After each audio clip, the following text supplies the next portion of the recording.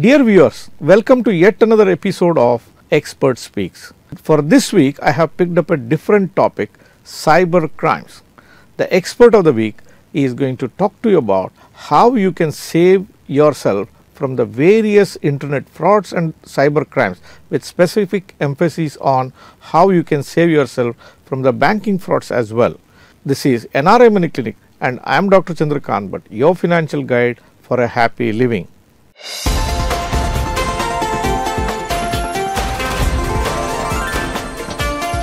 NRI Money Clinic. No hype, just the right advice. Dear viewers, I have brought to the studio today a very eminent, distinguished, highly qualified faculty member, Mr. Robinson Dsouza. Mr. Robinson Dsouza is a cyber security expert. He is the founder of Cyber Sapiens United LLP, a startup which is giving services to different companies in avoiding cyber attacks and cyber crimes related issues. His qualifications will include Masters in Information Security Management Systems, Certified Information Systems Auditor, Certified Ethical Hacker, Certified Cyber Law Professional, ISO Certified Professional, Payment Card Security Certified Professional. He has over 7 years of experience. He has trained over 5 lakh citizens in the cyber crime and cyber security related issues, how they can create safety from the internet frauds. He has also trained over 50,000 students and faculty members in cyber security and ethical hacking. His work experience include working for giants like Infosys and KPMG. He is also a trainer for the Cyber Shiksha program conducted by Microsoft and Data Security Council of India. He is a faculty development trainer for AICTE training and learning. Welcome to the show, Mr. Robinson Dsouza. Thank you, Mr. Chandrakant, and I'm happy to be in your show. Robin, cyber security is a hot topic. Cyber crime is something which is discussed day in and day out. There is one or the other guy who gets affected, and we hear a lot about it. And people keep telling that you have to play very safe when you are surfing on the internet. Is it a serious problem or is it just a hype? You are a cyber security expert. Can you tell me what is this? Yes, it is definitely a serious problem. Cyber crimes are increasing day by day, and I think most of our viewers may have faced these issues through some or the other way, and definitely it is something very, very serious and something which needs to be discussed and spoken to the people about these crimes that are happening. Okay. Mr. Robinson Dsouza, we hear a lot about people losing money because of these internet frauds. Yeah. If people lose, I understand they are negligent, ignorant, anything could be the thing. But you have the banks, you have got the apps. At their level, they are supposed to create a social say of the cyber security for this. Yes. Yeah. Is it a failure on the part of the apps or the banks or the websites to protect the customers, or is it the problem is with the individual customers? Okay, very good question. And see, this is something which people do not understand. So this particular issue does not have anything directly connected with the banks or the application that you've just mentioned. It's basically on the human side. Oh, okay. So these criminals, they try to prefer to hack into the human brain. Oh, okay. Then the technology, like the banks or the apps that you mentioned. right. So here, and it's a fun part, to hear. So most of the time, it is not the technology that is being targeted or that gets hacked, but it's the human brain that these criminals target, and they try to hack into your accounts or your money and so on by basically hacking into your brain. So this method, there's a method, or an attack, and this attack or method in our terms is called as social engineering, and this is something which I think everyone should be aware of. We have heard about cyber crimes, internet frauds. This social engineering appears to be a slightly new subject for me. Yeah. Can you explain what is this social engineering? We haven't heard so much about social engineering. For the benefit of my audience, can you briefly explain what is social engineering? Definitely. To put it in very simple terms, social engineering refers to fooling people. Ah, Okay, so we humans are highly vulnerable to this trust factor. Okay, we trust people blindly, but that doesn't happen in physically. If I walk to you and if I start asking you questions, you may resist yourself in giving out a few answers. You know, like you would not give out your PIN code or your password. But same thing, if I'm talking to someone over the cyberspace, maybe over the phone or message or WhatsApp or email, that would not be the case. You know, I would not resist myself. I would basically believe that person or that particular email, and I would tend to give the response or share my details. So this trust factors, what we humans are vulnerable to, makes it very easy for the criminals to perform the attack and make money. It's a very easy thing. Okay, and it's very simple. As I said, it's basically matter of trust. So we should not be trusting anyone or anything on the internet or online. So that is called as social engineering. Okay, and there are different types that are used, but the basic thing is, do not trust anyone or anything, just blindly verify and then go ahead. Right. So this is social engineering, which refers to fooling people. right. Mr. Robin, you gave us an interesting concept called social engineering, attack on the brain, making people believe, creating a false trust. Yeah. Right? Now you are a cybersecurity expert, you are an ethical hacker, you have helped so many organizations and so many individuals, you have saved them. Is it possible we can do a live demo of how it happens on the internet? Or am I asking you too much? No, definitely that is something we should be doing, because people have to be aware of how it is done. Okay. So we can show a demonstration of how easy it is to hack anyone's Instagram account or their Gmail account. We can do a live demo. Okay. And we can demonstrate that to the viewers. Please go ahead and show this demo, and so that our audience will know what to expect and how they have to be very cautious while dealing via internet. Yeah, sure. Let's get into the demonstration part now. Perfect.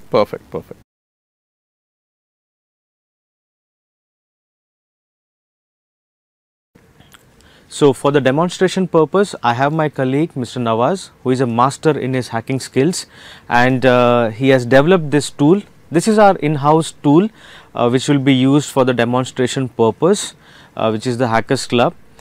In this tool, we have around 99 templates of various popular social media sites, and it's a template of the login page which can be used to hack any of the social media accounts. So these tools are also available on the internet, but you need some skills to use this tool. Let's go on the demonstration. For our demonstration purpose, we'll be using Instagram for now. So if I want to hack anyone's Instagram, we'll show how easy it is to grab their credentials, which is the password mainly and the username. So we are created a link. So this is the link that has got created. We can change this link. We can make it like Instagram 123 or something like that, similar, and we can send this link to anyone. I can send it saying that please like my photo, or your Instagram is been someone is trying to hack your Instagram, please log in, or something like that. It could be any message, and with the link. So when you click on the link, it will show you the login page of Instagram, but this is not real. Okay, where people fail is they don't look at the URL. So Instagram's URL is instagram.com. okay, but people fail to look at the URL. So every time you are giving any credentials or something, the first thing that you need to be doing is verify the URL. Okay, now this web page looks real, like a exact Instagram login page, right? But you've entered your credentials. We are just entering some dummy credentials, and the moment you click on login, what's going to happen is it will take you to the original Instagram page. So if you look at the URL now, this is the actual URL, or this is the actual Instagram site. So it has done nothing, but it has just taken you to the original site. But at the back end, let's take a look at the back end, what has happened. So the attacker or the criminal has actually found your login information. This is the username that was entered, and this is the password that is entered. So this we got at the back end. And at the front end, what has happened is it has taken you back to the original site. So what you would think, maybe the Instagram has some issues or something, you would actually enter the credentials again, your original credentials you will enter again, and you will click on login, and it will take you to your account. So for your mind, nothing has happened, but at the back end we have got your credentials. So here we have basically try to fool your brain by making you enter your credentials on a website which is fake. And to ensure that you do not become victim of this attack, always verify the URL so you know where exactly you are entering your credentials. Read the URL properly, because small mistakes will be there, like instagram0.com. so the 0 would not be seen to the human eyes. This is where we make the mistake. This way you could be safe, and this is a very small demonstration to show how social engineering attack works by fooling your brain. Thank you. Mr. Robinson, thank you for that demo. Now the question is finally how the audience gets benefited. So what is the solution for my audience not to succumb to this social engineering related attack? What can they do for that? Okay. So the solution, what I say, is basically education, awareness. Everyone, all of the viewers who are watching us should be alert and should not be taking the cyberspace or the phone, the email, the messages, WhatsApp that you're using lightly. You have to be cautious every time. If you're getting a call, someone is trying to ask you the information, you're getting an SMS where you're asked to click on the link, you're getting an email, you're getting a video call from an unknown person, you have to be cautious.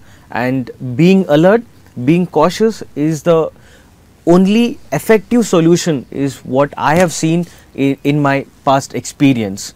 If you are not alert, if you are not serious about what we are doing on the phone, then it could definitely empty our bank accounts, it could definitely compromise our social media accounts, and it would breach our data on the public easily.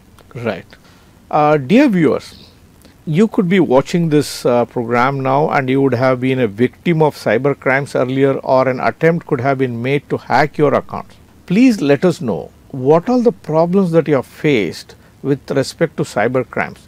Leave your experience in the comment section below. Likewise, if you have a problem and you could not find an answer, you can write that in the comment section. In my future videos with Mr. Robinson Dsouza, I will ask him the question that you have faced and try to get an answer from the expert himself.